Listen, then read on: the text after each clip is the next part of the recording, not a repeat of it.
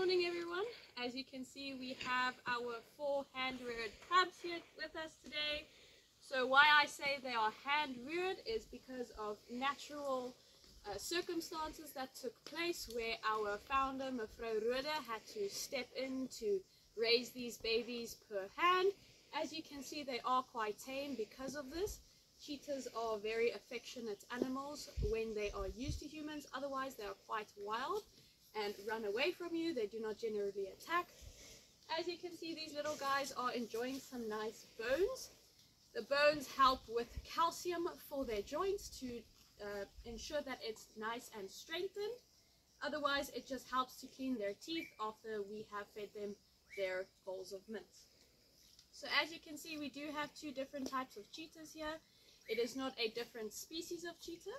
These are your king cheetahs. As you can see, they have 3 nice dark lines down their back, and instead of black spots, they have these black blotches all over their body. Whereas your normal spotted cheetah, as you can see, she has nice round spots. She does not have the black lines down her back, but otherwise than their coats, they are all exactly the same. They have the same teardrop markings down their faces, which acts as sunglasses in nature when they are hunting. So as you can see, both king cheetah and normal spotted cheetah have these qualities.